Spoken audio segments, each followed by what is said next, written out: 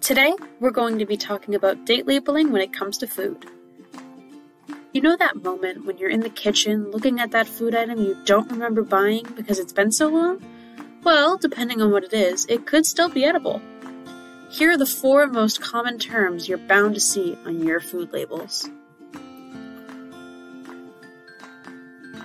Number 1 is our classic best by date, which tells you when you should eat a product in order for it to taste the best.